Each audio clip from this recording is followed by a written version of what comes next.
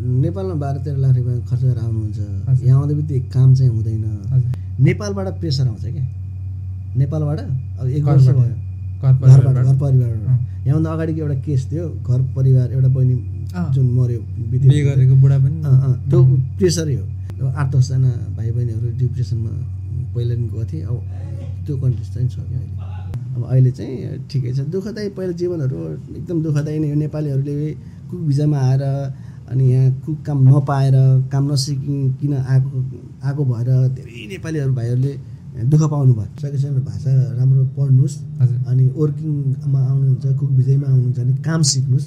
राम्रो काम सिकेर आउनु भने तपाईँहरू जहाँ पनि बिग्नुहुन्छ। यदि कोही अब हुन्छ नि त भ्याकेन्सी खुल्दैन होइन, अथवा केही हुँदैन, यदि कुक भिजामा आउने सोच्दै हुनुहुन्छ होइन भने चाहिँ तपाईँलाई सम्पर्क गर्दा हुन्छ कि हुँदैन? त्यो चाहिँ हुन्छ। कस्तो हुन्छ भने जस्तो हाम्रै कम्पनीबाट पनि मान्छे बोलाऊँ भनेर, जस्तो तपाईँकै आफ्नै मान्छे हुनुहुन्छ भने दाइ अब मेरो मान्छेले काम सिक्नुभएको छ, मलाई 2-4 महिना भाषा पढाउँ होइन, ट्रेनिङ गराउँ, त्यसपछि अनि सहकारी गरेर बोलाउँ नि त दाइ दादा भन्नुहुन्छ भने। तपाईँ ठ्याक्कै आउनुभएको चाहिँ कति वर्ष? म 2007 मा हो जापान छिरेको चाहिँ। हजुर। 2007 पछि अब अहिलेसम्म चाहिँ जापानमै कार्यरत छु। पहिला धेरै लामो समयसम्म सङ्घर्ष गर्नु पर्यो। हजुर। अनि कहिले हरेक कामको सिलसिलामा धेरै हन्टर र ठक्करहरू खाँदै लगभग फुकुकामा बसेकै 15 वर्ष भयो अहिले। फुकुकामा चाहिँ अलि यो बिजनेस स्टार्ट गर्नुभएको 15 वर्ष होइन, पहिला वर्किङ भिजा चाहिँ मैले 15 वर्ष गरेँ अरू कम्पनीमा। अनि त्यसपछि आफ्नै अब केही गरौँ न त भन्ने सोचले चाहिँ अनि आफ्नै लगानीमा यो बिजनेस सुरु गरेको हो। अब एकचोटि फर्केर जाउँ 2007 सालमा है। हजुर। अब अहिले चाहिँ विभिन्न माध्यमबाट पनि थाहा हुन्छ जापानमा आउने वर्किङ अथवा होइन। त्यो बेला 2007 मा त हुन्छ नि एउटा चाहिँ त्यो बेला त लगभग मलाई लाग्छ टेलिभिजनहरू पनि त्यति राम्रोसँग हेर्न पाइँदैन थियो होइन। त्यो बेलामा चाहिँ तपाईँले जापानको बारेमा चाहिँ कसरी थाहा पाउनुभयो? कस्तो थियो भने म आउने बेलासम्म लगभग स्टुडेन्ट भिजामा कमै मात्र स्टुडेन्टहरू आउनुहुन्थ्यो। हजुर। अनि मेरो चाहिँ पहिले नेपालदेखि नै अनि वर्किङ के अरे होटेल लाइनमा काम गरेको भएको भएर त्यो सिलसिलामा अनि होटेलमै वर्किङमा जाउँ न त। त्यो बेलामा चाहिँ फेरि म आउने बेलामा कुक भिजा चाहिँ एकदम राम्रो दिन्थ्यो यहाँ। भन्छ नि त कुन माध्यमबाट भन्नाले आफन्तबाट थाहा पाउनु भयो? आफन्तैबाटै थाहा पाएर। हजुर। अनि त्यसपछि मेरो आफ्नो मान्छेहरू पनि हुनुहुन्थ्यो पहिल्यै हुनुहुन्थ्यो। हजुर। लगभग 30 वर्ष भयो उहाँहरू आउनुभएको। अनि उहाँकै माध्यमबाट एकचोटि ट्राई गरौँ नि त। वर्किङ भिजामै आफ्नो सिप देखाउने हो, जहाँ गएर भए पनि आफ्नो सिप देखाउने हो। आफ्नो सिप देखाउँ भन्ने सोचले चाहिँ अनि जापान अनि अप्लाई गर्यो। भिजा अप्लाई गरेको 1 महिनामा भिजा आयो। त्यसपछि अनि यही काम गर्न सुरु गरेँ जापानमा। तपाईँ अरू देश नगइकन सिधै जापानै आउनुभयो? अनि त्यो बेलामा चाहिँ अब हुन्छ नि त जापानै जानुपर्छ भन्ने विचार चाहिँ कहाँबाट उत्पन्न भयो? कस्तो भयो भने मैले अरू अन्त देश पनि ट्राई गरिरहेको थिएँ। अनि त्यसपछि म पहिला लामो समय काठमाडौँ बस्थेँ। अनि यही ट्रेनिङ होटेलको बारेमा यताउति म गरिरहेको थिएँ। अनि त्यसपछि एउटा देशतिर अप्लाई गरेको, भिजा आएन। नआएपछि अब जाउँ न त एकचोटि कस्तो हुने रहेछ होइन, आफूले काम सिकेको दक्ष काम जहाँ गएर पनि गर्न सकिन्छ भन्ने एउटा होप चाहिँ थियो। अनि त्यही सिलसिलामा अनि अप्लाई गरेको भिजा आयो। भिजा आएपछि म जापान छिरेँ। म पहिला आएको ओसाकामा हो। ओसाकामा आएर लगभग ओसाकामा 1 वर्ष काम गरेँ। अनि 1 वर्ष टोकियो काम गरेँ। पहिलाका आउँदाका दिनहरू त धेरै दुःखदायी दिनहरू छन्, किनकि त्यो बेलामा तपाईँको आफ्नो भाइ साथीहरू अब फोनको यति फेसबुक त्यसपछि मेसेन्जरहरू यसको कुनै माध्यम पनि थिएन। एउटा मोबाइलको भरमा अब धेरै एकदम गाह्रो थियो पहिला। आज 18-19 वर्ष पहिला त साथीभाइहरूसँग कन्ट्याक्ट हुन्थेन यत्रो साथीहरू। अहिले त नेपालीहरू जहाँ गए पनि भाइ साथीहरू भेटिन्छ। त्यो बेला त एउटा साथी भेट्न पऱ्यो भने लगभग धेरै नै अब खुसी लाग्थ्यो कि नेपाली साथी भेटियो भने पनि खुसी लाग्ने कि ओ तपाईँ नेपाली हो भनेर बोल्न पनि कति खुसी एकदम के आत्मादेखि नै नेपाली भेटियो है भन्ने त्यो अवस्था थियो पहिला चाहिँ। अब अहिले चाहिँ ठिकै छ। दुःखदायी पहिला जीवनहरू एकदम दुःखदायी नै हो। नेपालीहरूले कुक भिजामा आएर अनि यहाँ कुक काम नपाएर, काम नसिकिकन आएको भएर धेरै नेपालीहरू भाइहरूले दुःख पाउनु भयो सुरुमा चाहिँ। हजुर त्यो 18-19 वर्ष पहिला त एकचोटि कस्तो लहर चलेको थियो भने जहाँबाट जति पनि भिजाहरू निस्किने अनि आउने, अनि भिजा निकालेपछि उनीहरू काम जानेको हुन्थेन, काम नजानेपछि उनीहरूलाई मालिकले राख्ने कुरो हुन्थेन। धेरै मान्छेहरू चाहिँ अल्पत्र परे। त्यो सिलसिलामा मान्छेहरू जापान छोडेर पनि कोरिया भित्रिएको थियो कि त्यो बेलामा। कोरिया गए बरु केही हुन्छ कि भन्ने सोच धेरै साथीहरूको, मैले चिनेको साथीहरू, ल मेरै गाउँको पनि 8-10 जना साथीहरू कोरिया भित्रिनु भएको थियो क्या। किनभने जापानको फ्युचर चाहिँ थिएन, राम्रो थिएन। किनभने काम वर्किङ भिजामा बोलाइदिने, अनि उस्तै भन्यो भने सेफहरू आउनु छैन, होटल बन्द गरिदिने क्या। अनि त्यसले गर्दाखेरि सेफहरूको एकदम मारमा थियो क्या। त्यही भएर बिचमा एकचोटि सेफहरू वर्किङ भिजामा नि रोकिदियो जापानले। अनि त्यो भएर अहिले चाहिँ ठिकै छ, अहिले चाहिँ राम्रो छ। लगभग प्रायः जस्तो सेफहरू ट्रेनिङ लिएर आउनुहुन्छ नेपालबाटै, अनि दक्ष कामदारहरू आउनुहुन्छ। त्यो भएर अहिले चाहिँ जापानमा ठिकै छ, राम्रै छ, कुकहरूलाई पनि राम्रो छ। अब नेपाली रेस्टुरेन्टमा अथवा इन्डियन रेस्टुरेन्ट भनेर भिजा लगाएर आउने होइन, त्यही भाषा खासै गरी प्राय पढेर आएको चाहिँ मैले देखेको छैन अहिलेसम्म चाहिँ होइन। तपाईँको त्यो बेलामा चाहिँ कतिको भाषा बोकेर आउनु? भाषा चाहिँ मलाई थिएन, तर मैले एउटा जापानिज र नेपाली किताब चाहिँ बोकेर आएको थिएँ। त्यो किताब अब काम सकेपछि अनि बेलुका भएपछि मैले अध्ययन गर्थेँ। लगभग अलिअलि चाहिँ म अब नेपाली साथीहरू मेरो आउँदा बित्तिकै जापानिज कम्पनीमा काम पऱ्यो, अनि जापानिजहरूसँग हेलमेल भएको भएर म बिस्तारै बोल्ने प्र्याक्टिस गरेँ। अनि गर्दा गर्दै चाहिँ लेख्न चाहिँ खासै त्यस्तो आउँथेन, बोल्न चाहिँ अब बिस्तारै बोल्दै जाँदाखेरि आउँदो रहेछ र अहिलेसम्म बोलिन्छ भन्नु पऱ्यो। पहिलो दिन अथवा हुन्छ नि त्यो फर्स्टको फेजमा चाहिँ तपाईँलाई कतिको गाह्रो भएको थियो? अब जापानिज कम्पनीमै परिसकेपछि त पुरै जापानिजबाटै हराउने हुन्थ्यो भने फेरि जापानिज कम्पनी भए पनि नेपाली साथीहरू चाहिँ काम गर्ने हुन्थ्यो। हामीलाई भित्र किचनमा काम गर्न चाहिँ जापानिज भाषा बोल्नु पर्थेन, बाहिरको लागि जापानिज भाषा बोल्नु पर्थ्यो। तर भित्र किचनको लागि चाहिँ खासै त्यही भएर सेफहरू जति आउनुहुन्छ भाषा नपढिकन आउनुहुन्छ कि। तर अहिले चाहिँ भाषा पढेर आउनु त राम्रो हुन्छ। त्यो बेला नि हामी पढेर आएको भए त बाहिर पनि काम सिकिन्थ्यो, अझ त्योभन्दा छिटो भाषा सिकिन्थ्यो होला। तर कस्तो हुन्थ्यो नि, खास किचनमा काम गर्ने मान्छेले भाषाको प्रब्लम नपर्ने, बाहिर काम गर्न जानु परेन। किचनमा चाहिँ कि नेपाली हुन्थ्यो कि इन्डियन साथीहरू हुने, इन्डियन भएपछि कि हिन्दी बोल्नु पऱ्यो कि नेपाली बोल्नु पऱ्यो, नेपाली भएपछि नेपाली भाषा बोल्ने। त्यो भएर भाषाको लागि त्यो बेला मलाई चाहिँ समस्या हुन्थेन, किनकि आफ्नो प्रिपेयरको लागि चाहिँ मैले भाषा चाहिँ सिक्नै पर्थ्यो कि। जे भए पनि नयाँ आउने साथीभाइहरूलाई चाहिँ भाषा बनाएर आउनु चाहिँ एकदम बेस्ट हुन्छ। एकदम संस्कृति एउटा कल्चर हुन्छ नि, अब हाम्रो छुट्टै खालको एउटा उसो हुन्छ होइन। तपाईँले चाहिँ त्यो के भिन्नता पाउनुभयो त जापान र नेपालको बिचमा चाहिँ? नेपाल र जापानको बिचमा कस्तो हुन्छ भने लगभग कल्चरहरू उस्तै हो, तर यहाँको भाषा प्रब्लम पनि भएको भएर अब जस्तो यिनीहरूको पनि अब हाम्रो जस्तो नेपाल फेस्टिभल भन्छ, अनि न्यु इयरहरू भन्छ। अब नेपालै जस्तो यिनीहरूको प्रोग्राम त हाम्रो दसैँ तिहार यस्तो फेस्टिभल त यिनीहरू मान्दैन। यिनीहरू पनि आफ्नो कल्चरभित्र आफ्नो कल्चर चाहिँ झल्किन्छ। किन जस्तो माछुरीहरू लगाउँछन्, यी माछुरीहरू धेरै प्रकारका माछुरीहरू हुन्छ कि यिनीहरूको माछुरीहरू र हाम्रो कल्चरसँग मेल त खाँदैन। त्यही पनि अहिले बिस्तारै अब जस्तो हुन्छ नि, अब यो नेपाल र जापानिजहरू मिलेर पनि एउटा कल्चर जस्तो प्रोग्रामहरू चाहिँ वर्षको 1-2 चोटि फुकुकामी पनि अहिले मनाइरहेको हुन्छ कि। त्यसले गर्दाखेरि लगभग यिनीहरूको हाम्रो कल्चर चाहिँ मिल्दैन। किनभने अहिले धेरै लामो समय जापानमा यो फुकुकामा बस्ने साथीहरूले अब जापानिजहरूसँग धेरै कम्युनिकेसन भएको भएर प्रोग्राम पनि सँगसँगै गर्ने, जस्तो हेल्पफुल हरेक कुराहरूमा सपोर्टिङ गर्नु भएको भएर लगभग कल्चरहरू नेपाल र हाम्रो यहाँको कल्चर चाहिँ धेरै डिफ्रेन्स छ। तर अहिले बिस्तारै सहकारी गरेर कुनै पनि अब जस्तो फेस्टिभलहरू भए ओमाचुरीहरूमा सहकारी चाहिँ संलग्न चाहिँ हुन्छ। अहिले पहिलाको तुलनामा चाहिँ अहिले चाहिँ धेरै जापानिजहरू र नेपालीहरूको जस्तो प्रोग्रामहरूमा सहकारी चाहिँ हुन्छ अहिले जापानिजहरू। फुकुकाको चाहिँ मैले अन्तगत खासै थाहा छैन। फुकुकामा हाम्रो साथीहरूले अहिले जति पनि फुकुकामै बस्नु भएको चाहिँ ठ्याक्कै म 15 वर्ष भए। 15 वर्ष ठ्याक्कै 15 यो हुन्छ नि, यो होटल खोल्नुभन्दा अगाडि केही अरू व्यवसाय गर्नुभएको थियो? गरेको थिइनँ। म अर्को जापानिज कम्पनीमा। हजुर, जापानिजको नेपाली रेस्टुरेन्ट कि जापानिजको इन्डियन रेस्टुरेन्ट थियो। अनि त्यो रेस्टुरेन्टमा काम गरेँ लगभग मैले 14 वर्ष त त्यही काम गरेँ एउटै कम्पनीमा। तपाईँको एक्सपिरियन्स चाहिँ कस्तो थियो त? म त कस्तो भने पहिला सुरुमा एउटा कस्तो हुन्छ नि, अब त्यो कम्पनीमा म सुरुमा छिर्दाखेरि चाहिँ तपाईँको अब आफूभन्दा सिनियर सेफहरू, आफूभन्दा सिनियर साथीहरू अब अलिकति नेपालीलाई हेप्छ भन्ने खालको कुराहरू हुन्थ्यो त्यहाँ। किनकि आफ्नो अब लगभग 6 महिनासम्म त मलाई त्यो कम्पनीमा जान काम गर्नको लागि अलिकति गाह्रै भएको थियो। किनभने अब बाहिरको र फुकुकाको जे होस् अहिलेको र त्यो बेला पनि सिचुएसन चाहिँ एउटै थियो। अहिले पनि चाहिँ विद्यार्थी जीवनमा आउँदा अथवा जेमा आउँदा पनि सेन्पाईले अलिकति दमन गरेको खालको कुराहरू थियो त्यो बेलामा।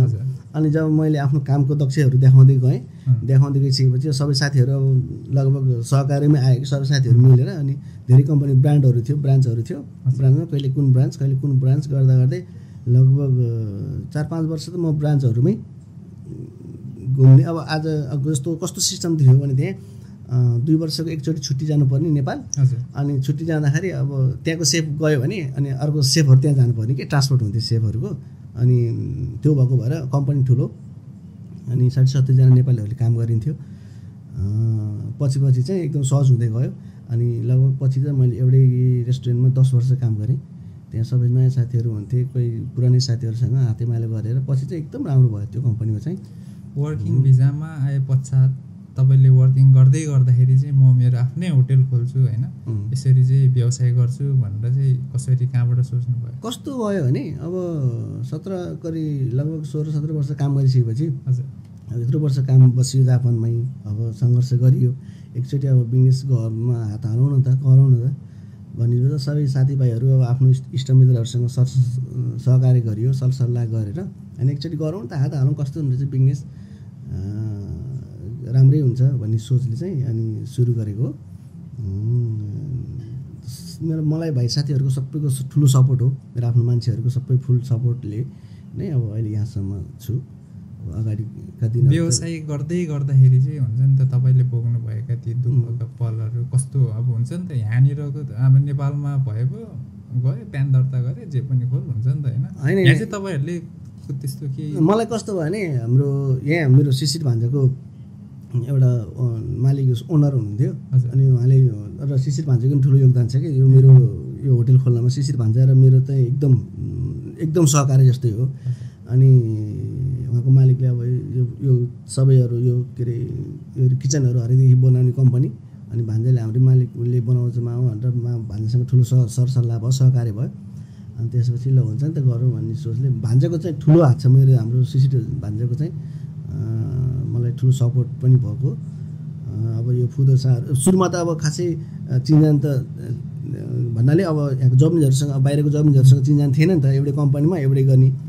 अनि त्यसपछि यो फुदोसाहरू भन्छ जापानमा अब ओडा अफिस भन्ने हुन्छ, अब हरेक ठाउँमा अब होकेन भन्ने हुन्छ होइन, इन्सुरेन्सहरू हाल्ने। अनि त्यो शिशिर मेरो भान्जाको ओनर जुन छन् त्यो ओनरले चाहिँ मलाई ठुलो हेल्पफुल गर्नुभयो त्यो बेला, मलाई फुल सपोर्ट, सबै गाइड गर्नुभयो, सबै कता रेजिस्टर गर्नेदेखि लिएर ट्याक्स सिस्टम हरेक ओडादेखि तपाईँको ओडा कार्यालयदेखि सिटी अफिस ट्याक्ससम्म सबै उहाँले मेरो दर्ता गर्नेदेखि लिएर सब मलाई फुल सपोर्ट गर्नुभएको। उहाँको गुण मैले कहिले पनि बिर्सिन्न। यो तपाईँले सोच्नु भइसकेपछि चाहिँ त्यसलाई इम्प्लिमेन्ट गर्दाखेरि टाइम ग्याप हुन्छ नि बिचमा, हुन्छ नि 1 महिना अथवा 15 दिन 2 महिना म गर्छु है भनेर थाले नि गरिसकेपछि तपाईँले यो इस्टाब्लिस गर्न चाहिँ कति महिना जस्तो लाग्यो? इस्टाब्लिस हाम्रो कस्तो हुन्छ भने अब जस्तो यो होटेल लिइसकेपछि अब यहाँ कोजीहरू गर्ने यताउति गर्ने अनि त्यो टाइम चाहिँ अलिकति मलाई गाह्रै भएको। किनभने अब भान्जा हुनु त्यो सपोर्ट त मलाई फुल सपोर्ट हुन्थ्यो, बिहान बेलुका हरेक दिनमा उहाँसँगै हुन्थेँ।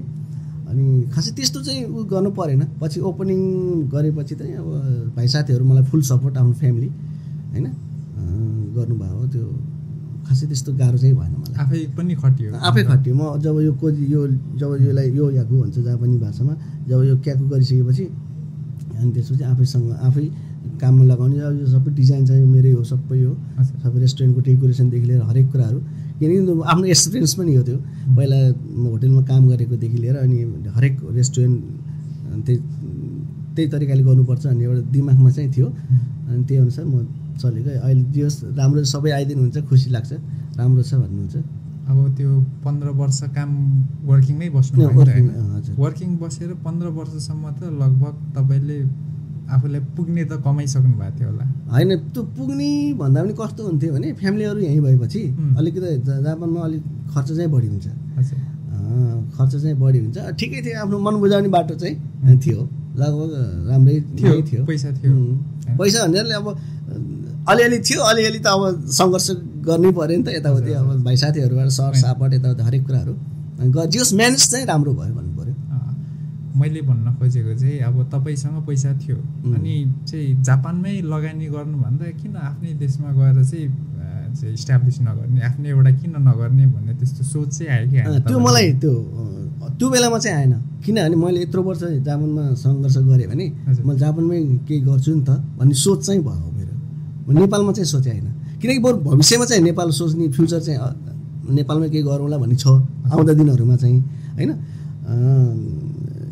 त्यो बेलामा चाहिँ मैले नेपालमा त्यो होटल गरौँ, बिजनेस गरौँ भन्ने चाहिँ सोचेको थिइनँ। किन नेपालमा सेक्योर छैन भनेर कि अथवा विविध केही कारण? सेक्योर भने नेपालमा अहिले जब मैले यो रेस्टुरेन्ट खोल्ने सिलसिलामा चाहिँ कोरोनाको महामारी थियो नेपालमा, वर्ल्ड वाइज नै कोरोना बिगी थियो होइन।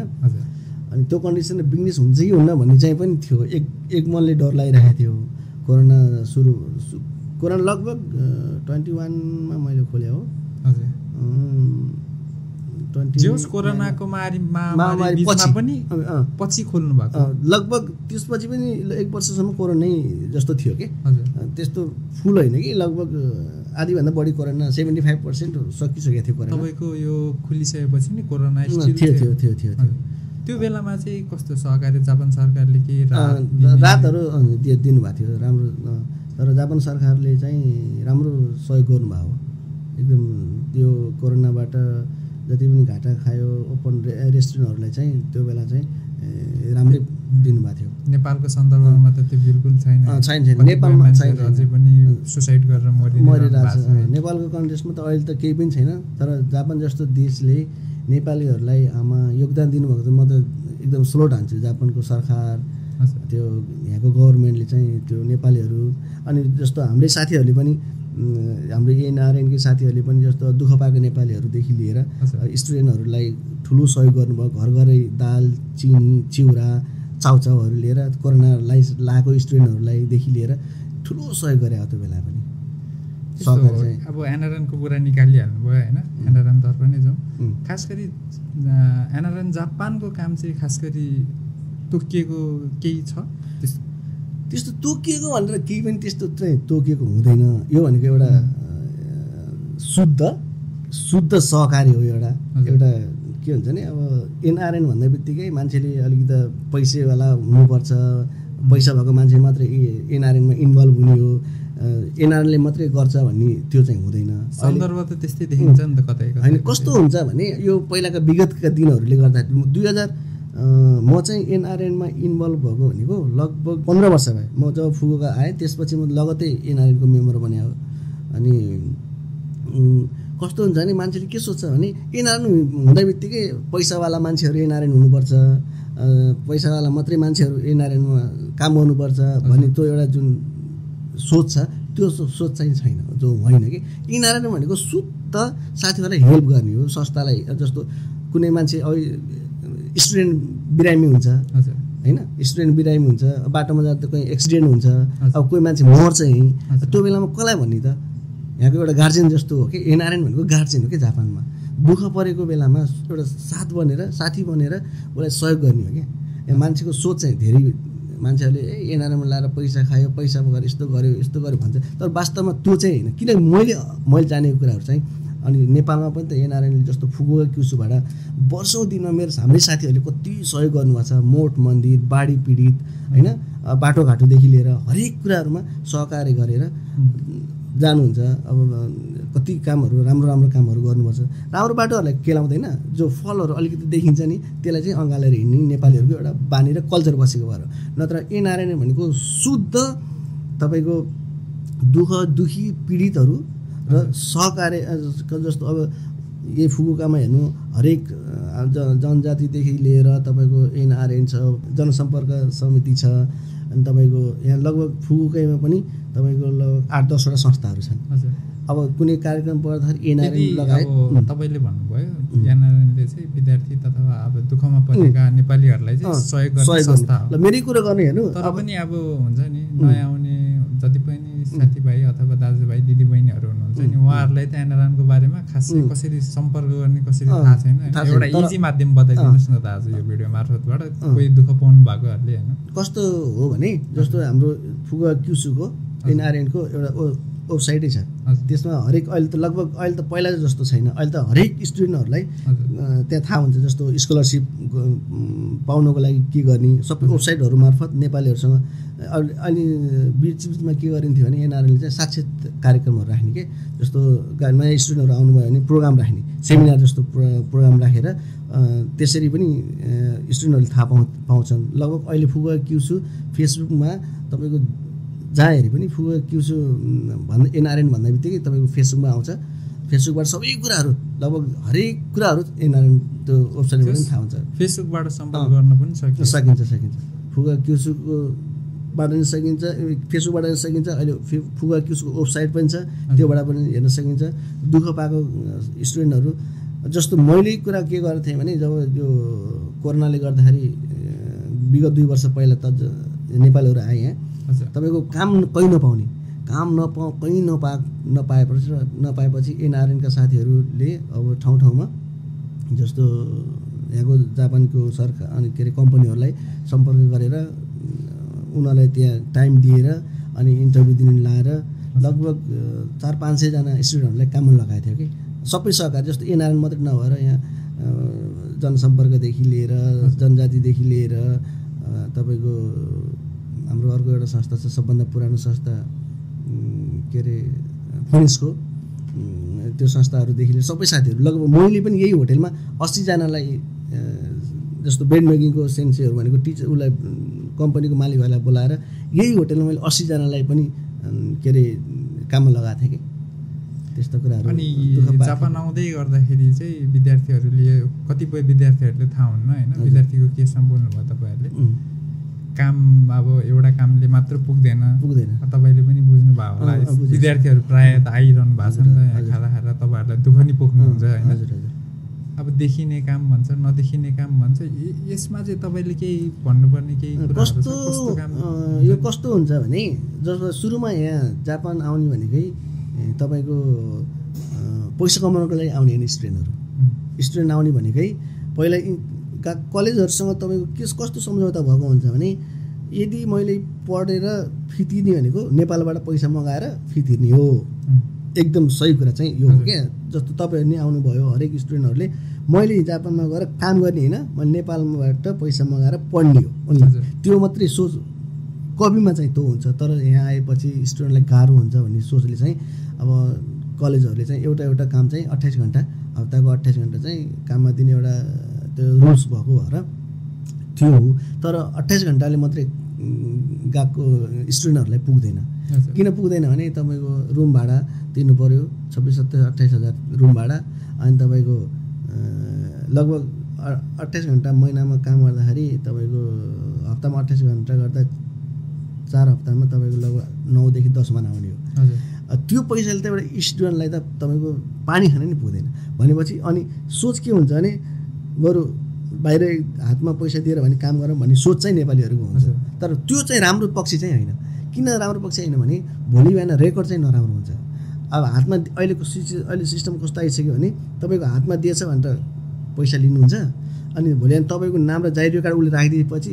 भोलि ओडामा चाहिँ दर्ता गरिदिएको हुन्छ उसले ट्याक्स तिर्ने बेलामा चाहिँ तपाईँको नाम पनि हालिदिएको हुन्छ तपाईँको नाम राखिदिँदा बित्तिकै त्यो तपाईँको सेलेरी तपाईँको अर्को भिजा मुस्कमी गर्ने या भिजा अप्लाई गर्ने बेलामा त्यो डिटेल्स न्यू के अरे इमिग्रेसनले माग्छ त्यो माग्दा बित्तिकै तपाईँ फल देख्नुहुन्छ कि त्यो फल देखिँदा बित्तिकै अनि उस्तै भने नेपाल जुम्बिया आउने चान्स अनि उस्तै पऱ्यो भने नेपाल नै जानुपर्ने कन्डिसन चाहिँ हुन्छ अब यो एनआरएनकै सन्दर्भमा नेपाली विद्यार्थीहरूलाई चाहिँ अब स्कलरसिप प्रदान गर्ने हुन्छ नि हजुर यो चाहिँ वर्षमा कतिचोटि जति वर्षमा एकचोटि चाहिँ हुन्छ एकचोटि खुल्दाखेरि लगभग कतिजना विद्यार्थीहरूले चाहिँ यसको सदुपयोग गर्न सक्छ लगभग जापानभरि चाहिँ 100 जनाले स्कलरसिप पाउनु भयो होला जहाँसम्म मेरो एकिन त अनुमान त मलाई थाहा छैन फुकुओकाबाट लगभग 10-15 जनाले चाहिँ पाउनु भएको थियो अहिले चाहिँ यो साल चाहिँ 10-15 जनाले चाहिँ पाउनु भएको थियो हाम्रै टपिकतिर फर्क्यौँ फेरि हैन व्यवसायको कुरा गर्दै थियौँ तपाईँले त्यो बेलामा आफू वर्किङमा आउँदै गर्दाखेरि र अहिले चाहिँ के डिफ्रेन्स पाउनुहुन्छ त्यहाँनिर जापानमा? पहिला र अहिलेमा त धेरै फरक छ। पहिला चाहिँ नेपालीहरू यति धेरै नेपालीहरू भेटघाट हुन्थेन, अब जस्तो यस्ता प्रोग्राम पनि हुन्थेनन्, कुनै सेमिनार हुन्थेनन् त्यो बेलामा। अब अहिले चाहिँ नेपालीहरू जो सञ्जालहरू धेरै भए, सञ्जालहरू धेरै भएपछि हरेक कुराहरू अब जस्तो आज फुकुकामा ओसाकामा के भन्छ भन्ने कुरा आज वेबसाइट हेर्दै थाहा हुन्छ कि होइन। जस्तो टोकियोमा आज के प्रोग्राम छ फेसबुकबाट थाहा हुन्छ। अहिले त्यो चाहिँ सिस्टम चाहिँ एकदम राम्रो भएको छ है। त्यो कुरा मिडिया मार्फत चाहिँ यो कुरा चाहिँ अहिले फुकुकामा कुन ठाउँमा के प्रोग्राम हुँदैछ भन्ने कुरो त्यो ठ्याक्कै थाहा हुन्छ कि। त्यो पहिलाभन्दा अहिले चाहिँ धेरै डिफ्रेन्स छ। अहिलेको अबको आउँदाको प्रोग्रामहरूमा कसरी जाने के गर्ने हरेक कुराहरू एउटा कमिटमेन्ट गरेर जान्छन् साथीहरू। संस्थाहरू अहिले धेरै संस्थाहरू पनि भए। पहिला 1-2 संस्थाहरू थिए, अहिले धेरै संस्थाहरू भए। त्यसले गर्दा पनि तपाईँको हरेक कुराहरू आजै थाहा हुन्छ कि। 1 घन्टा पहिला अब आउने प्रोग्रामहरू आज चाहिँ थाहा हुन्छ कि। त्यो भएको पनि पहिलाभन्दा त अहिले धेरै सहज भएछ जापान बस्न। तपाईँ चाहिँ यो हुन्छ नि आफ्नो टाइमहरू कसरी म्यानेज गर्नुहुन्छ त? संस्थामा पनि आबद्ध हुनुहुन्छ होइन, आफ्नो छुट्टै व्यवसाय पनि गर्दै हुनुहुन्छ होइन, यो टाइमहरूलाई चाहिँ कसरी टाइम कस्तो हुन्छ भने अब होटेलमा सधैँभरि अब काम गर्दा गर्दै अब हुन्छ। अहिले फेरि धेरै मिटिङहरू हरेक कुराहरू अनलाइन मार्फतै हुने भएको भएर नि टाइम निकाल्न चाहिँ सकिन्छ। अब त्यस्तो इमर्जेन्सी मिटिङ नै रहेछ भने त जानु नि पर्यो। अब यहाँ मान्छेहरू भएपछि साथीहरू अब जस्तो कुकहरू साथीहरू हुनुहुन्छ, काम गर्ने मान्छे भएपछि सहजै हुन्छ। निष्काम जाम भन्दाखेरि चाहिँ सहजै छ। त्यस्तो इमर्जेन्सी अहिले प्रायः त अनलाइन मिटिङै हुन्छ। त्यही पनि अब सामूहिक मिटिङ बसाउन भन्ने कुराहरूले गर्दा नि सहजै हुन्छ। तपाईँको त्यो हुन्छ नि फर्स्टमा वर्किङ भिजामा आउनुभयो होइन, अनि अहिले आफ्नै व्यवसाय गर्दै हुनुहुन्छ। सन्तुष्टि चाहिँ कुनमा भेट्नुभयो तपाईँ? सन्तुष्टि त बिजनेस गर्नमा सन्तुष्टि आफ्नै एउटा आफ्नै लगभग अब कमाइको हिसाबले चाहिँ कतिको फरक छ? त्यो बेलामा चाहिँ धेर कमाउनु हुन्थ्यो कि अहिले आफ्नै व्यवसाय गरेर? होइन, कमाइ त त्यो बेलाको भनेको सेलेरी हो होइन। अब अहिले चाहिँ फिक्स हुन्थ्यो। अब अहिले आफ्नो बिजनेस गर्दाखेरि अब कहिले धेरै हुन्छ कहिले कम हुन्छ। त्यस्तै बिजनेसको सिलसिला भने कहिले हुने कहिले नहुने हुन्छ नि त। निरन्तर गर्दै जाने हो। कहिले राम्रो हुन्छ कहिले ठिकै हुन्छ। पहिलाभन्दा त सन्तुष्टि किनभने पहिला भनेको अर्काको अधीनमा काम गर्नु पर्थ्यो, अर्काको अन्डरमा काम गर्नु पर्थ्यो, आफै सेफ भए पनि होइन। अब मालिकहरूको अन्डर हुन्थ्यो। अब अहिले आफै नै बिजनेस गर्ने भएपछि त्यो धेरै फरक हुँदो रहेछ।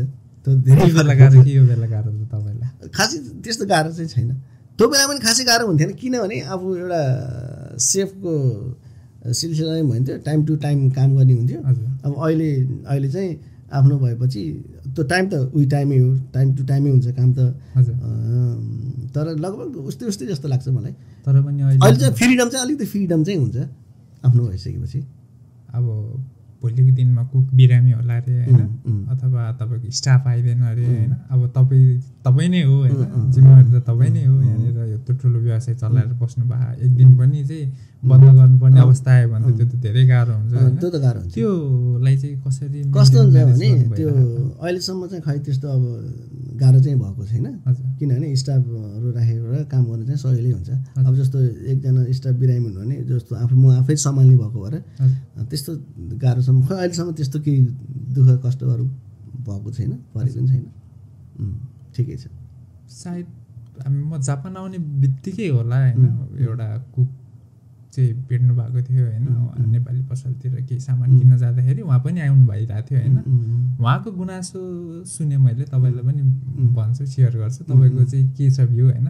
अब तपाईँहरूलाई ताकेर त्यसरी भनेको चाहिँ होइन, जे भए पनि अब चाहिँ उहाँबाट कुक मगाएर चाहिँ तपाईँहरूले टाइममा स्यालेरी, अब तपाईँहरू भन्नाले बिजनेस गर्ने नेपाली होटेलहरूले चाहिँ, इन्डियन रेस्टुरेन्टहरूले चाहिँ टाइममा स्यालेरी नदिने अथवा स्यालेरी नदिने होइन, त्यस्तो पनि काण्डहरू अथवा त्यस्तो पनि सुनेको थियो मैले होइन। कुनै अब त्यो सुनेको हो, अब मैले त्यो कुरामा त्यो धेर थाहा छैन होइन।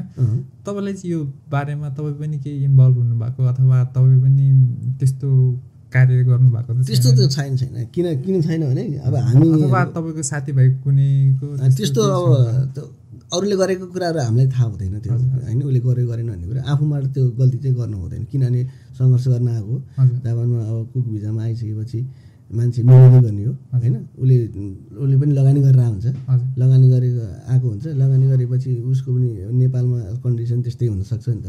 त्यो अनुसार त्यो सेलर सेफहरूले त्यो अहिले जापानमै कुककै भन्नाले यति स्यालेरी दिन भन्ना स्यालेरी त दिएला होइन सर्टेन अमाउन्ट, किनकि यहाँको गभर्मेन्ट त एकदम पावरफुल छ। तपाईँले स्यालेरी दिएन कुकले गएर त्यहाँ कम्प्लेन गर्यो भने त तपाईँको त बिजनेस सिज हुन्छ होइन। अथवा तपाईँले हुन्छ नि त तपाईँले 2 लाख भनेर ल्याएर आएर चाहिँ होइन, अथवा 3 लाख त्यो एउटा यस्तो हुन्छ, कस्तो हुन्छ भने एग्रिमेन्ट पेपरमा नेपालीहरू एउटा नेपाली होटेल बिजनेस गर्नेहरूले प्रायः जसो अब पेपरमा एउटा अनि उमा एउटा गरिरहेको हुन्छन्। तर पनि त्यस्तो खासै कुकमा आउनेहरूलाई खासै समस्या चाहिँ पर्दैन। किन पर्दैन, उहाँहरूले खाना बस्न आवासको सुविधा हुन्छ। जस्तो 1 देखि 1 लाखसम्म चाहिँ उहाँहरूले बचाउनुहुन्छ प्रायः जसो होटेलहरूमा। राम्रै अब राम्रो काम जानेको सेफहरूलाई चाहिँ जापानमा दुःख छैन कि, किनभने काम देखाउने हो, काम देखाए अनुसारको सेलरी चाहिँ जसले नि गर्छ कि। त्यो कुनै ठाउँमा पहिला हामीले पनि सुनिन्थ्यो। हामी अब मैले काम गरेको रेस्टुरेन्टमा पहिला इनएक्सपिरियन्स मान्छे आएर त्यस्तो कम्प्लेन गर्न सक्यो होइन, किनकि उसको एक्सपिरियन्स अनुसारले पनि स्यालेरी पे गर्ने हो नि त, पे गर्ने हो। अब के कामै जान्दैन बरा, अब खानु छैन, अब कामै जान्दैन, सिक्ने टाइममा पनि। नेपालमा सबभन्दा मैले के भन्छु भने फ्युचर चाहिँ जापान हुनुहुन्छ भने पहिला आफ्नो जुन दक्ष हो, आफू दक्ष अब देखाउन 10 वर्षको एक्सपिरियन्स देखाउनु पर्यो, सर्टिफिकेट होइन। अब नत्र पाउँदैन जापान कुक भिजा आउन होइन। अब आफूले उहाँ काम सिकेको दक्ष यहाँ आउनुभयो भने उहाँलाई राम्रो हुन्छ क्या। अब यहाँ पेपरमा मात्रै 10 वर्षको सर्टिफिकेट बनाउने अनि काम 0 भयो भने त त्यो त्यस्तो पनि हुन्छ। कति धेरै प्रायः रेस्टुरेन्टमा त्यो हुन्छ। त्यो भएको भएर अनि काम जान्दैन, काम नजानेपछि अनि काम सिकाउनु पर्यो।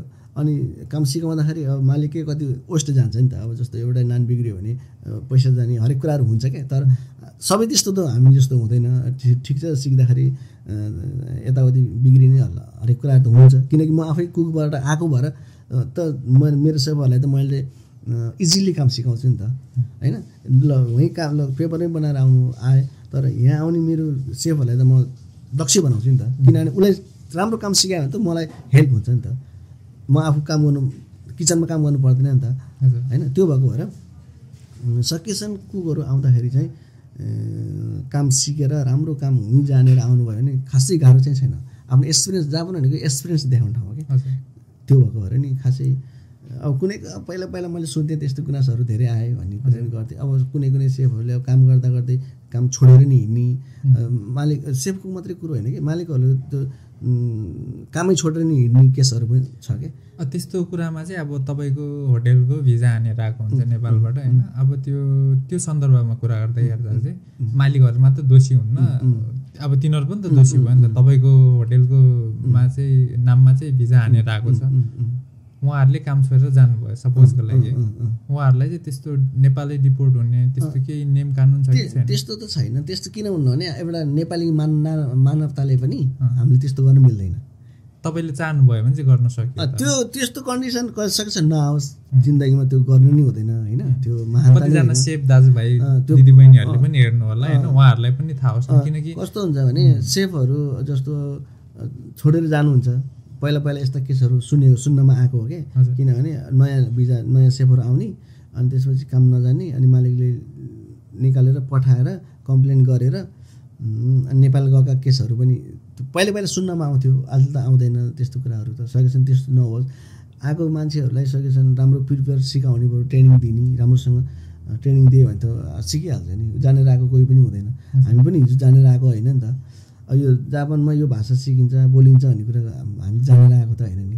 गर्दै आउँदा कामले काम सिकाउँछ भने जस्तै राम्रो होटेलमा राम्रो मान्छे सिक्ने खाले मान्छेहरू पर्नुभयो, यता आउँदा नयाँ मान्छे आउनुभयो भने ट्रेनिङ चाहिँ दिनुपर्छ।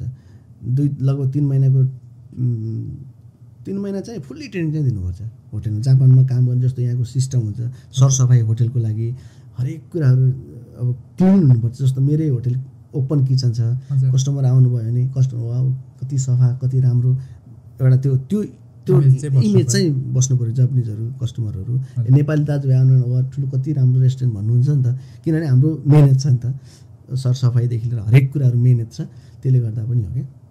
अब कुक भिजाबाट बिजनेस भिजामा चेन्ज गर्दै गर्ने सोच्दै हुनेहरूलाई चाहिँ तपाईँको केही सल्लाह सुझाव? मेरो के छ भने अब ठिकै छ, त्यो इच्छा छ, राम्रो त्यो प्लान गराउनु भएको छ भने राम्रै हुन्छ। राम्रो ठाउँ हेरेर आफू पहिला प्रिपेयर हुनु, पहिला बिजनेसको लागि कसरी गर्ने, के गर्ने, हरेक कुराहरू एउटा प्रिपेयर गरेर मात्रै गर्दा चाहिँ राम्रो हुन्छ। ठिकै हुन्छ, त्यो नराम्रो चाहिँ हुँदैन। किनभने ऊ पनि एउटा सोच हुन्छ नि त, अब केही गरौँ न त भन्ने सोच होइन। जो कोहीले सक्दैन नि त, यो यस्तो गरौँ उस्तो गरौँ भनेर सक्दैन, बिजनेस गरौँ भनेर सक्दैन नि त।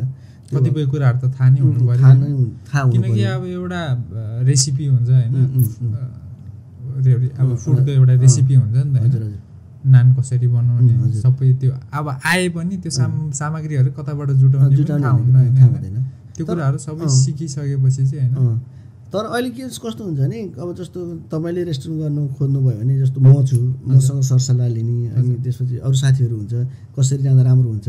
अहिले त्यो चाहिँ अहिले अलिकति त्यो हो कि जस्तो लागिरहेको छ कि मलाई। किनभने पहिला चाहिँ हच्चाको भनौँ रेस्टुरेन्ट खोल्ने, अनि सेफहरू ल्याउने, अनि बन्द गर्ने हिँड्ने खाले गर्थ्यो भने अहिले चाहिँ अलिकति बिजनेस के तरिकाले गराउने भन्ने सोच चाहिँ सरसल्लाह। अलि अस्ति मलाई एउटा भाइले भन्नुहुन्थ्यो, दाइ अब मेरो पनि बिजनेस गर्ने सोच छ, मैले कस्तो गर्ने होला, कस्तो के प्लानले आउनु न, बस्नु, सल्लाह गरौँ, सल्लाह गर्नु, यस्तो यस्तो गर्नुपर्छ, यस्तो। अब त मैले त केही कुरा त जानेँ नि त, बिजनेस गर्ने यो बाटोमा यसरी गर्नुपर्दो रहेछ, हरेक कुराहरू यस्तो गर्नुपर्ने रहेछ। मैले जानेको कुराहरू म सेयर गर्छु नि त। सेयर गर्ने उसलाई उहाँलाई सहज हुन्छ नि त, जो कोही भए पनि सहज हुन्छ नि त।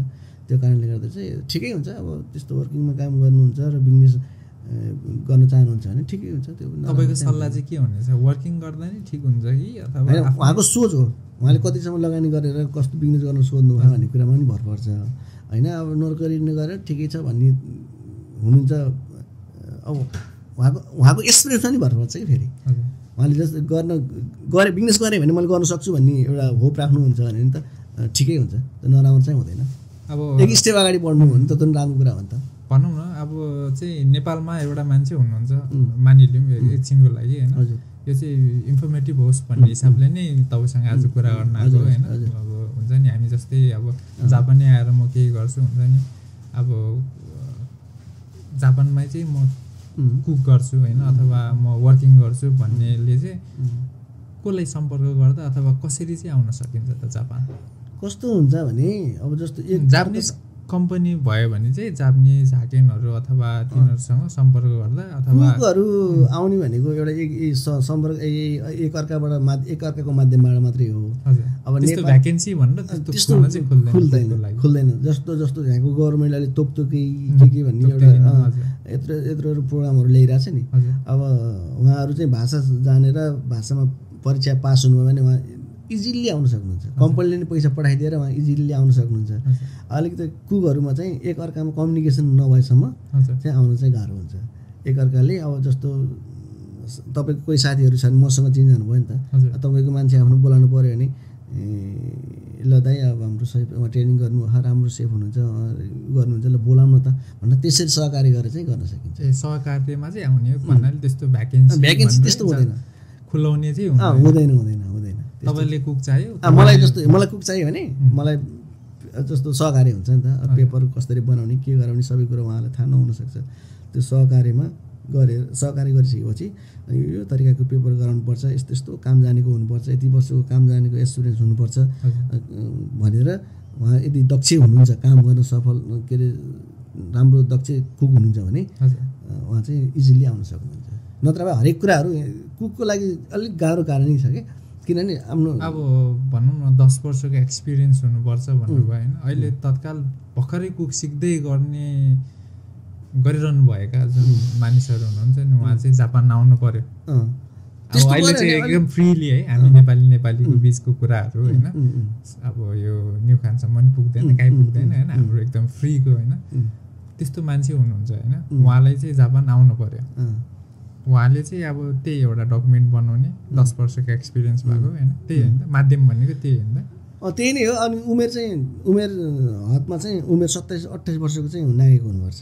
28 वर्ष, किनकि 10 वर्षको एक्सपिरियन्स पनि पुग्नु पऱ्यो नि त। जस्तो एसएलसी तपाईँको 17 वर्षमा दिनुभयो भने अनि उसले काम गरेको एक्सपिरियन्स हो त देखाउनु पऱ्यो नि त। अनि त्यो भएको भएर चाहिँ 27 वर्ष माथिको हुनुपर्छ, तर सकेसम्म काम चाहिँ जानेकै हुनुपर्छ कि काम चाहिँ ट्रेनिङ चाहिँ लिएर पछि चाहिँ पेपरमा बनाउने कुराहरू चाहिँ पेपरमा त्यसरी बनाएर अब प्रयासले बोलाएकै हुन्छन् होइन, बोलाउन सकियो। अब आफ्नो मान्छेहरू भएको ठाउँमा चाहिँ अब काम हेरेर सिकाउने, भाषा सिकाउने, हरेक कुराहरू आफ्नो मान्छेहरू त्यसरी हुनुहुन्छ भने बोलाउँछन्, बोलाउँदैन। नेपाली रेस्टुरेन्टमा आउँदाखेरि तपाईँको विचारमा भाषा चाहिँ कति भइदियोस् जस्तो लाग्छ? कस्तो हुन्छ भने अब कुनै बेला चाहिँ अब जस्तो कुकहरू अब 2जना कुकहरूले मात्रै काम गर्ने ठाउँहरू पनि हुनसक्छ। अब एकदम म नभएको अवस्थामा चाहिँ 2टा मालिक 2टा सेफहरूले काम गर्नुपर्ने हुन्छ।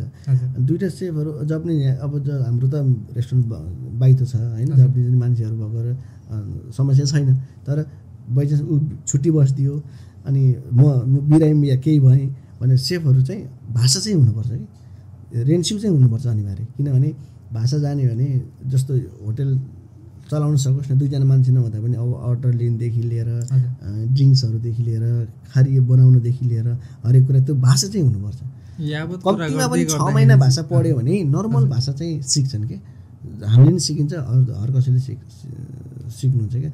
मिहिनेत गरेर भाषा पढ्ने हो भने भाषा चाहिँ सिक्नुहुन्छ। लगभग त नेपालमा त उस्तै पनि बाटोमा हिँड्दा नि वाहेको चाहिँ मास भन्ने मान्छेहरू भेटिन लागिसक्यो क्या। अब नेपालमा पनि त्यो कल्चर बसिसक्नु लागिसक्यो कि, अब कन्सल्टेन्सीदेखि लिएर हरेक हुन्छ नि त। अब जस्तो हाम्रो साथीहरू कसैलाई फोन गर्नु वाहेको जय मास भन्नुहुन्छ, उहाँले त्यो हुँदैन, ठिकै हो, त्यो राम्रै हुन्छ। भाषा सकेछन् भाषा त सिक्नुपर्ने हुन्छ। भाषा नसिकेसम्म जापानमा चाहिँ र आफ्नो दक्ष काम चाहिँ हुनुपर्छ। त्यो 2टालाई चाहिँ एकदम फोकस गर्नुपर्ने हुन्छ कि जापान आउँदाखेरि चाहिँ। हजुर, जापान आउँदाखेरिको कुरा भयो त्यो। अब जापान आउँदाखेरिको भनौँ न, लगानी चाहिँ के कस्तो लाग्छ होला? लगानी त अब नर्मल लगानी कोही आफ्नो मान्छे छ भने त्यही अनुसारको नि हुन्छ। अब खुल्न चाहिँ अलिक होइन, खुल्न कस्तो हुन्छ भने अब कसैले आफ्नो तपाईँको दाइ बोलाउनु पऱ्यो, यताउति गर्नु पऱ्यो भने त्यही अनुसार पैसा अब मिनिमम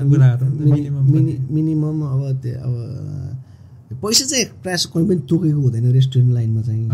त्यो चाहिँ अब सहकारी गरेर गर्ने कुरा हुन्छ। यति पैसा लिन्छन् भन्ने कुरा त्यो एकिङ चाहिँ हुँदैन कि। तपाईँले चाहिँ कति लिनु भइरहेको? मैले खासै मान्छे अहिलेसम्म बोलाएकै छैन।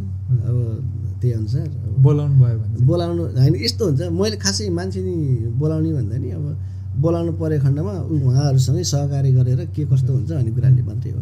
खासै यो प्रायः होटेल लाइनमा चाहिँ पैसा चाहिँ तोक्दैन कि, यो कसैले पनि तोक्दैन कि। त्यो कुक बोलाउँदाखेरि अलिअलि आफूलाई पनि फाइदा हुन्छ भन्ने कुरा त्यो चाहिँ हुन्छ बोलाउने भयो। अब अलिअलि त नभएसम्म बिजनेस गरेको मान्छेहरूले त्यो अलिअलि त लिन्छ होला। अब त कति लिन्छन् भन्ने कुरा त त्यो फिक्स चाहिँ हुँदैन।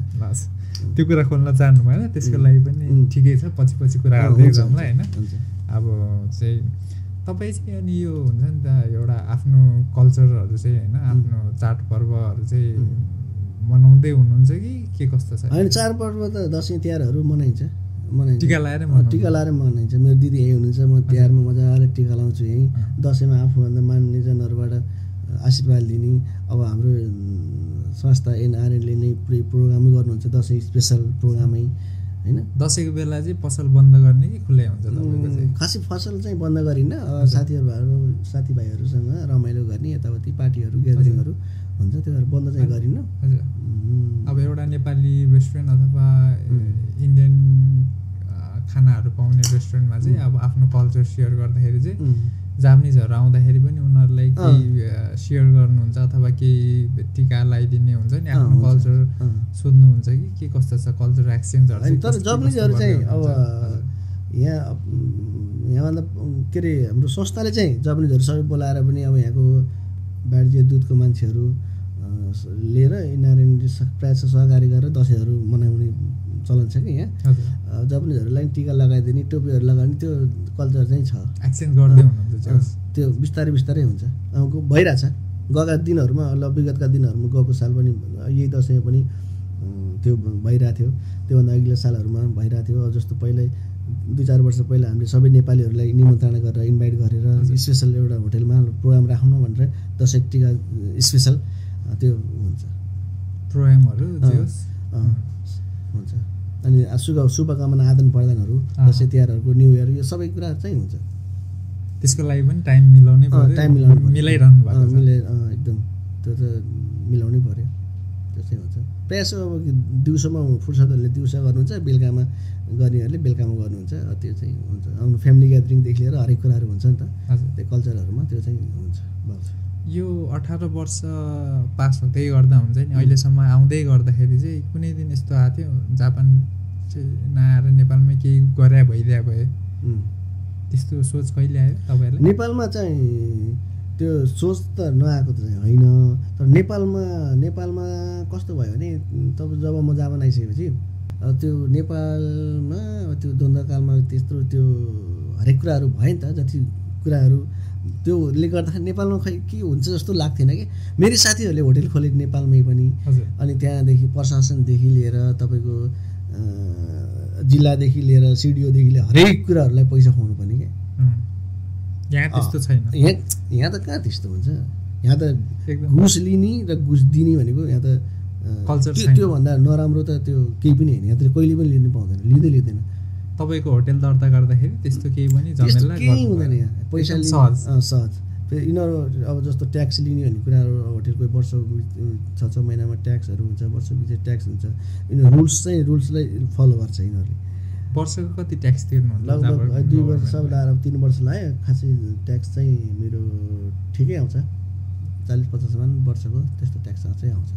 40-50 मान भनेको नेपाली 5 लाख ट्याक्स चाहिँ आउँछ वर्षको चाहिँ। एक वर्षमा 5 लाख तिर्नुपर्छ। त्यो बापत केही सेवा सुविधा के पाउनुहुन्छ? सेवा सुविधाहरू त खासै त्यस्तो सेवा सुविधाहरू त भन्ने हुँदैन। जस्तो अब वकिलहरू यो सबै वकिलहरूले पनि हेर्नुहुन्छ। वकिललाई वार्षिक पैसाहरू बुझाउनु पर्ने हुन्छ 1 देखि 2 लाखसम्म। हाम्रो हिसाब किताबदेखि लिएर ओडामा सिटी अफिसमा सबै हेर्ने भनेको उहाँहरूले हो क्या। त्यो भएको भएर खासै त्यो ओडाबाट हामीलाई त्यो हुने भन्ने कुरा हुँदैन। राजनीतिकमा चाहिँ कस्तो आस्था छ त तपाईँ? राजनीतिक म सानैदेखि नै राजनीतिक एकदम केहीमा आबद्ध हुनुहुन्छ? म नेपाली काङ्ग्रेसको अहिले यहाँ पनि जनसम्पर्क समिति फुगा कृषिको उपाध्यक्ष हो। हजुर। तर अहिले यो राजनीतिक भनेपछि अलिकति घृणा आउन लागिसक्यो मलाई, किनभने यहाँको कल्चरदेखि लिएर नेपालकै कल्चरदेखि लिएर राजनीतिक हरेक कुराहरू किचल हो होइन, खुट्टा तान्ने प्रविधि अनि फेमिलियर हरेक कुराले गर्दाखेरि मलाई आजकल चाहिँ त्यो राजनीतिकबाट अलिकति टाढा हुँ कि जस्तो पनि लागिरहेछ कि। यो नै गरिदिने कुइटै हानिदिने अब आस्था चाहिँ हुने रहेछ। अब सानैदेखि एउटा अब पार्टीगत रूपमा पार्टीमै हिँडियो, हरेक कुराहरूमा सङ्घर्ष गरियो होइन। त्यो झोले बनेर त हिँडिएन, तर बिगार्ने भन्ने झोलेहरू पार्टीगत रूपमा चाहिँ एकदम पार्टीलाई समर्थन गरेर होइन, हरेक कुराहरू प्रोग्रामहरूदेखि लिएर हरेक कुराहरूमा चाहिँ सपोर्ट गरेर एकदम हिँडियो। राजनीतिक एकदम तातेर हिँड्नु, मलाई राजनीति एकदम मनपर्ने मान्छे हो। म सानैदेखि राजनीतिलाई एकदम पहिल्यैदेखि काङ्ग्रेस? तपाईँ? म एकदम सानैदेखि काङ्ग्रेस हो। सङ्कटकालमा केही कस्तो? सङ्कटकालमा खासै त्यस्तो अवस्था परेन, किनभने मेरो चाहिँ गैँडाकोट नवलपुर नेपालकै सानो जिल्ला हो नवलपुर भनेको। धेरै काङ्ग्रेसको गढ ठाउँ हो। त्यहीमा जस्तो त्यो द्वन्द्वकालमा खासै 1-2टा घटनाहरू घट्यो पनि, तर त्यस्तो ठुलो घटना चाहिँ गैँडाकोटमा चाहिँ भएन। त्यो भएर हामीले चाहिँ त्यस्तो सङ्कटकालमा त माओवादीहरूले कति त्यो गर्थे, तर त्यस्तो केही भएन। त्यस्तो चाहिँ केही भएन, किनभने अब आफ्नो राजनीति गर्ने हो, आस्था गर्ने मान्छेहरूलाई खासै त्यो अलि उही झोले बनेर हिँड्ने अनि हरेक कुराहरू अब सिआइडीको रूपमा जासुसी गरेर हिँड्ने, अब तिनीहरूले त्यस्तो नकारात्मक सोच राखेर हिँड्ने मान्छेलाई त्यो होला, त्यो गरे होला।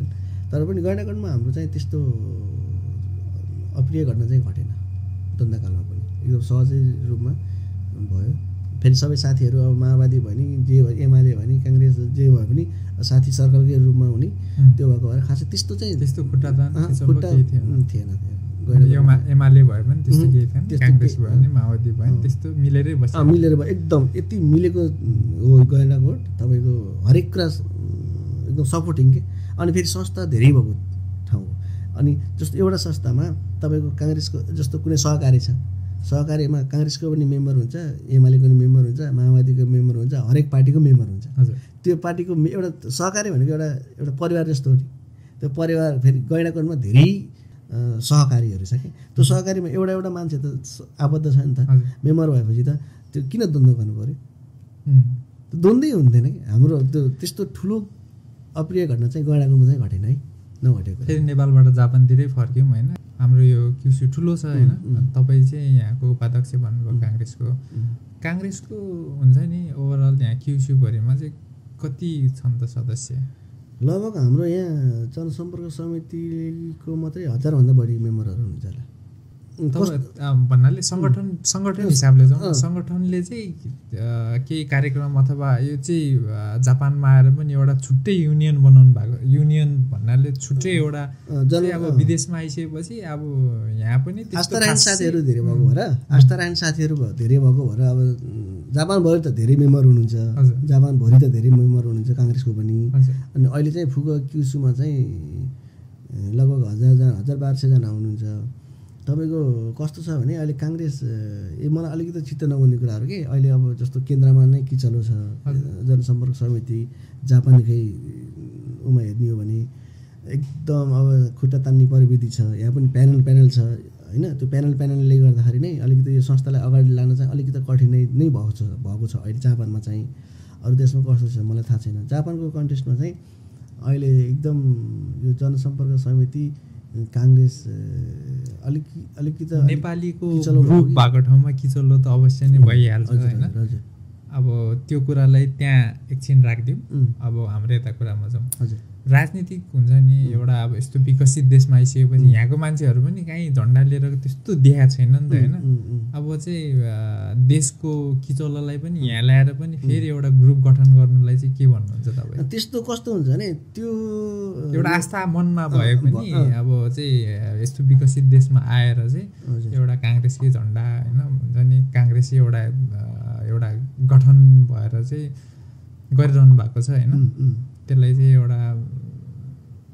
एउटा पार्टीगत हिसाबले सोचौँ न होइन पार्टी नै एउटा चलाइरहनु भएको हो नि त यहाँ त होइन त्यो चलाउनु पर्ने आवश्यकता छ र कस्तो हुन्छ भने तपाईँको यो भनेको भातृ संस्था हो हजुर होइन जनसम्पर्क समिति एउटा नेपाली काङ्ग्रेसको भातृ संस्था भएको कारणले गर्दा जस्तो कतिपय साथीहरू दुःखदायी पीडामा भइरहेको हुन्छ नि त अब एनआरले हेर्न नसकेको ठाउँमा हामी जनसम्पर्क समितिले पनि त हेर्न सक्छ नि त होइन दुःख परेका साथीहरू हुन्छन् हरेक साथीहरूलाई भन्नाले ती 1200 जनालाई मात्र सहयोग गर्नु होइन त्यो बाइक पनि सहयोग गर्नु त्यो जसलाई पनि त्यो मेम्बर हो भनेर मेम्बरसिप लिएको मान्छे हो भनेर त्यो त्यस्तो चाहिँ होइन किनभने जसलाई पनि दुःख पर्न सक्छ नि त हजुर एउटा सानो दुःख परेको ठाउँमा हामीले साथ दिन सक्यो भने त त्यो पार्टी ठुलो होइन नि त व्यक्ति ठुलो हुन्छ नि त त्यहाँ दुःख पाउने मान्छे काङ्ग्रेसी हुनुपर्छ भन्ने छैन त्यो त मलाई त्यो दुःख परेको छ सम्पर्क गर्दा पाइयो त्यो त मलाई त्यो शब्द नै एकदम घृणा लाएर आउँछ कि त्यो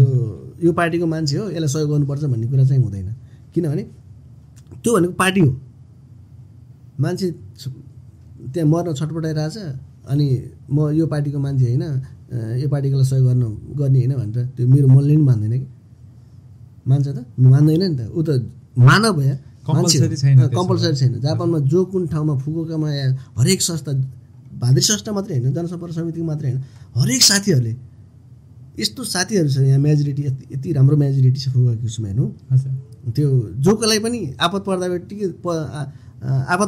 बित्तिकै उहाँ तपाईँको लगभग 1 घन्टाभित्र त्यहाँ पुगिसकेको हुन्छ कि जस्तो 1 महिना पहिला त्यो जुन केस घट्यो एउटा भाइ डेथ हुनुभयो त्यहीँ त्योमा कन्सर्टको कुरा त्यो जापानीले पुलिस जानु र पुलिस र हाम्रो एनआरएनको साथीहरू लगभग सँगसँगै गर्थ्यो अरे कि त्यहाँ अनि एनआरएनले त्यो सबै त्यो त्यहाँको भजतिको प्रकार त्यो जुन केस घटेको थियो नि त्यो केसको बारेमा सबै अवलोकन गर्नुभएको थियो अरे क्या त्यो हाम्रो एनआरएनको साथी अनि पछि एनआरएनले के गर्ने काङ्ग्रेसको चाहिँ यसमा चाहिँ के कस्तो भूमिका थियो सब म काङ्ग्रेस म पनि एनआरएनमा छु एमालेको एनआरएनमा हुनुहुन्छ त्यो त्यस्तो छैन त्यस्तो हुँदैन पार्टीगत रूपमा त्यो आफ्नो ठाउँमा छ आस्था भनेको आफ्नो ठाउँमा छ हजुर होइन जस्तो म काङ्ग्रेस पार्टीगत हिसाबले भन्ने कुराहरू चाहिँ छैन पार्टीगत रूपले चाहिँ हुँदैन यहाँ कुनै पनि मेरो अब त्यत्रो हाम्रो फुवा क्युसुमा भातृ सङ्गठनले गर्ने कामहरू चाहिँ अघि भन्नुभयो नि त पर्दाखेरि हेर्ने भने अब तपाईँ दुईवटा संस्थामा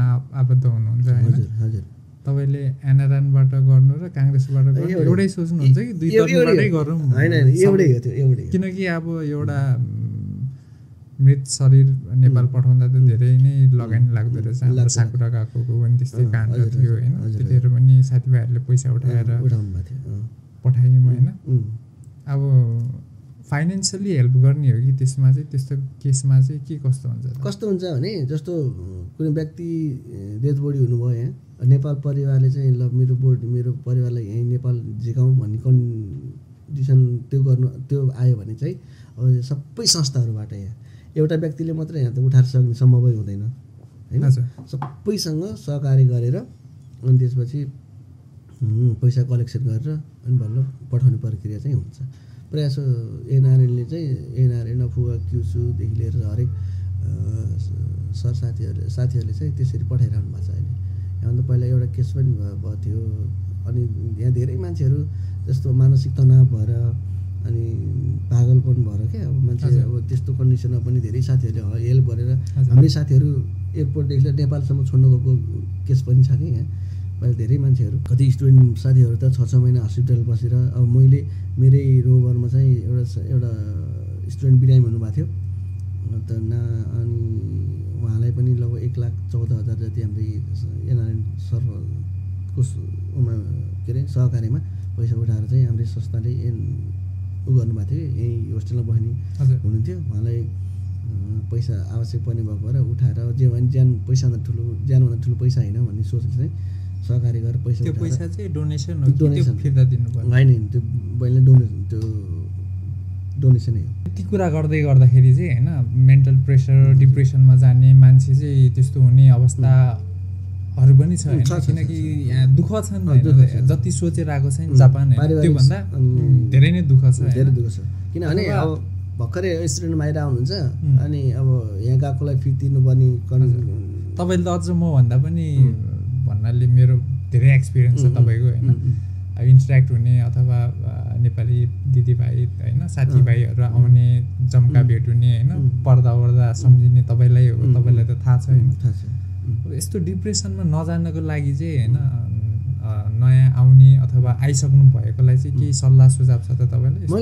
मैले के भन्न चाहन्छु भने तपाईँको नेपालमा 12-13 लाख रुपियाँ खर्च गरेर आउनुहुन्छ यहाँ आउँदा बित्तिकै काम चाहिँ हुँदैन अनि काम नभइसकेपछि गएकोलाई 6 महिनाको होस्टेल फी भनेर ल्याए पनि जस्तो गरेर ल्याए पनि अब कागजी रूपमा ल्याइरहेको हुन्छन् अनि यहाँ अनि नेपाल अनि सबभन्दा मलाई एउटा प्रेसर के लाग्छ भने स्टुडेन्टहरूलाई नेपालबाट प्रेसर आउँछ क्या नेपालबाट अब 1 वर्ष भयो घर परिवारबाट यहाँभन्दा अगाडिको एउटा केस थियो घर परिवार एउटा बहिनी जुन मर्यो बिहे गरेको बुढा पनि त्यो प्रेसरै हो किनभने 1 वर्ष भएको कमै हुँदैन अनि त्यसपछि यहाँ खर्च पनि यत्रो महँगो खर्च छ अनि मेन्टेन गर्नु सक्दैन मेन्टेन नगर्ने घरबाट पैसा उहाँ अब नेपालमा ब्याज खोजेको हुन्छ ऋण खोजेको हुन्छ पैसा नेपालमा दिनुपर्ने हुन्छ आफ्नो इज्जत हुन्छ फेरि त्यो कन्डिसनले गर्दाखेरि अनि डिप्रेसनमा जाने त लगभग तपाईँको मैले अनुमान गरेको मैले जानेको पनि यहाँ 8-10 जना भाइ बहिनीहरू डिप्रेसनमा पहिला दिन गएको थिएँ अब त्यो कन्डिसन चाहिँ छ क्या अहिले त्यो चाहिँ छ। यसलाई न्यूनीकरण गर्न त तपाईँको के हुन्छ भने सबभन्दा पहिला फ्यामिली राम्रो नेपालमा फ्यामिलीले सम्झाउनु पर्यो होइन बिस्तारै अब के कस्तो छ त्यो कुराहरूलाई अब आर्थिक स्थितिदेखि लिएर हरेक कुराहरू त्यो म्यानेज गर्न सक्यो भने 1 देखि 2 वर्षसम्म अलिकति गाह्रो हुन्छ स्टुडेन्टहरूलाई त्यसपछि चाहिँ अलिकति सहज हुँदै जान्छ किनकि यहाँको भाषा हुन्छ हरेक कुराहरू जापानमा काम बुझ्दै गइन्छ कस्तो काम रहेछ भन्ने हुन्छ हरेक कुरा बुझ्दै गएपछि चाहिँ 1 देखि 2 वर्षको भित्रमा त्यो मान्छेले डिप्रेसनमा गएन भने त जाँदैन त्यो भित्रमा बिचमा चाहिँ अनि गयो भने अनि त्यो उसको जिन्दगी चाहिँ धर्ममै जस्तो लाग्छ मलाई चाहिँ है। दुःख छ यस्तो दुःख छ पैसा भनेको त अब कमाउनु त कमाइन्छ नि होइन स्कुललाई त लगभग 70% त स्कुललाई बुझाउनु पर्यो अनि खाना बस्न व्यवस्था अब कहिले साथीहरूसँग हरेक कुराहरू हुन्छ नि त त्यसले गर्दा चाहिँ एकदम त्यो डिप्रेसनमा जाने चाहिँ सङ्ख्या चाहिँ धेरै बढ्दछ जापानमा जस्तो जापानमै धेरै मान्छेहरू कामको खोजीमा नपाएर कति मान्छेहरू डिप्रेसनमा गइरहेको हुन्छ त यहीँ हामीले बुझिरहेको हुन्छ नेपालीहरूको त्यो चाहिँ अझ बढ्दो छ अब किनकि कम चाहिँ हुँदैन जस्तो लाग्छ है मेरो विचारमा है। हुन्छ अब आउने नयाँ विद्यार्थी भाइ बहिनीहरूलाई चाहिँ के जापान तपाईँहरूको लागि ठिक हो भनेर भन्न चाहनुहुन्छ कि जापान चाहिँ स्टुडेन्ट भिजाको लागि एकदम चाहिँ ठिक छैन अर्को विकल्प रोज्नुहुन्छ भन्ने के सल्लाह मैले चाहिँ के भन्छु जापान कस्तो छ त विद्यार्थीको लागि? जापान एउटा सपना जापान आउने सपना त कसलाई हुँदैन र जसलाई पनि हुन्छ तर बुझेको मान्छेहरूले चाहिँ जापानभन्दा बरु अरू देशमा गए पनि हुन्छ। अब जस्तो सोच त हुन्छ नि त। तपाईँ आइसक्नु भयो, अब तपाईँले त हरेक कुरा बुझिसक्नु भयो नि त। 1-1.5 वर्षको पिरियडमा तपाईँले बुझ्नु भइसक्यो नि त। अब जापानमा आउँदा मलाई यति दुःख हुँदो रहेछ। तपाईँले तपाईँको भाइले बोलाउनुहुन्छ त? अब जापान बोलाउनुहुन्छ त? त्यो चाहिँ टाइममा डिपेन्ड हुन्छ। त्यो टाइममा डिपेन्ड हुन्छ होइन। प्रायः जसोले के हुन्छ भने एउटा परिवारबाट अर्को आयो भने उसले सुरुमा सुख पाएको छ, राम्रो कमाइ इन्कम भएको छ भने त आइज भनेर प्रेसर नि गर्न सक्छन्। जब जापानमा कोही आफ्नो मान्छे सपोर्ट छैन भने, सपोर्ट छैन र भाषा राम्रो छैन भने त्यो भाइ बहिनीहरू त जापान नआए नै हुन्छ भन्छु मेरो मान्यता चाहिँ। अब होइन, साथीभाइहरू पनि, मेरो साथीभाइहरू पनि अस्ट्रेलिया अमेरिकामा छन् होइन। उहाँहरू पनि घरै चाहिँ लोनमा राखेर जानुभयो कि होइन। अहिलेसम्म पनि 5-6 वर्ष पुगे उहाँहरूको ऋण सिन तिर्न नसकेको अवस्थाहरू छ होइन। स्टुडेन्टको लागि चाहिँ म चाहिँ के भन्छु भन्दाखेरि जापान पनि ठिकै हो, आउन चाहनुहुन्छ भने चाहिँ आउनुहोस् भन्छ है। आउनुहोस्, तर भाषा राम्रो बनाएर आउनुहोस् होइन। राम्रो भाषा बनाएर आउनुहोस्। अनि अझ सकेसम्म ब्याचलर सकेर आउनुहोस्। 2 वर्षसम्म ब्याचलर सकेर आउनु भयो भने 2 वर्षपछि वर्किङ भिजा हुन्छ। राम्रो कम्पनी खोजेर आफ्नो दक्ष अनुसारको काम पाउन सकिन्छ। त्यो भएर आउनु न, अपर्च्युनिटी चाहिँ छ जापानमा। कतिपय साथीहरू अब ब्याचलर सक्नुभयो 2 वर्षको, अब यो 3 महिनामा चाहिँ सोचुकी हुने हुन्छ होइन।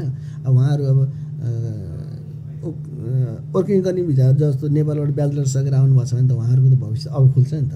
2 वर्षपछि कम्पनीमा काम गर्नुहुन्छ, कम्पनी राम्रो भयो भने फ्यामिली ल्याउने हरेक कुराहरू हुन्छ नि त। त्यसपछि चाहिँ जापानको बल्ल सङ्घर्ष सुरु हुन्छ कि।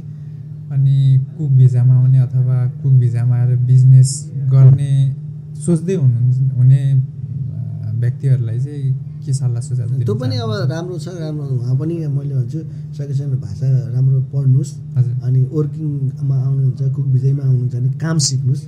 राम्रो काम सिकेर आउनु भने तपाईँहरू जहाँ पनि बिक्नुहुन्छ, जहाँ पनि बिक्नुहुन्छ। अनि यो शब्द अलिक नराम्रो शब्द भयो होइन। जहाँ पनि तपाईँ युज हुन सक्नुहुन्छ, आफ्नो दक्ष देखाउन सक्नुहुन्छ। त्यो भएपछि तपाईँलाई दुःख चाहिँ हुँदैन। एउटा लास्ट क्वेसन है, जाँदा पर्सनल क्वेसन।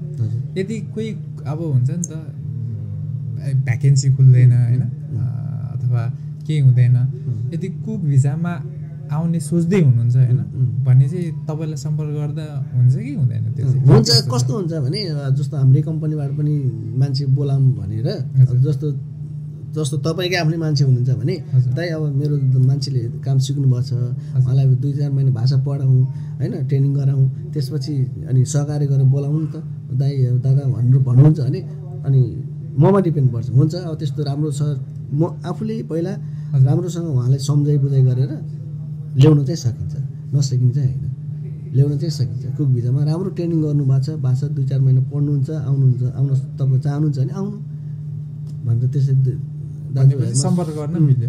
तपाईँकोमै नहुँदा पनि तपाईँको साथीहरूमा कसै भ्याकेन्सी आइरहेको हुन्छ, कसैका अर्को रेस्टुरेन्टमा आइरहेको हुन्छ भ्याकेन्सी चाहिँ। त्यसरी सम्पर्क गर्दा फरक पर्दैन। तपाईँको लिङ्क पनि तल राखिदिन्छु फेसबुकमा, तपाईँले सम्पर्क गर्नु होला होइन। कोही कुक भिजामा जापान आउँदै हुनुहुन्छ भने त्यसरी चाहिँ गरिदिनु न। तपाईँको टाइमको लागि धेरै धेरै धन्यवाद दाइ होइन। यस्तो बिजी भएको बावजुद पनि तपाईँले चाहिँ मलाई टाइम दिनुभयो होइन। यत्रो अब लामै समय भयो होइन। यसको लागि चाहिँ धेरै धेरै धन्यवाद। तपाईँको स्ट्रगल, तपाईँको दुःख पनि सेयर गरिदिनु भयो होइन। नहिचकिचाइकन जे सोधेँ त्यही उत्तर प्रश्नहरूको चाहिँ उत्तर दिनुभयो, त्यसको लागि एकदमै हार्टली होइन, एकदम थ्याङ्क यू होइन। धन्यवाद भाइ। अनि यस्तै अब तपाईँले धेरै चाहिँ योगदानहरू गर्नुभएको सुने, त्यसको लागि पनि धेरै धेरै धन्यवाद। आगामी दिनहरूमा पनि यसरी योगदान गर्दै जानुहुन्न चाहिँ अनुरोध गर्दछु होइन। यस्तै हो, नेपालीले हेल्प गर्नु पऱ्यो नि त होइन, पढ्दा ओर्दाखेरि। त्यसको लागि पनि एकदम अनुरोध गर्दछु। धन्यवाद है। ल हुन्छ, धन्यवाद। ल तपाईँहरूलाई पनि लास्टसम्म हेरेर साथ दिनुभएकोमा धेरै धेरै धन्यवाद। Keep supporting, keep watching.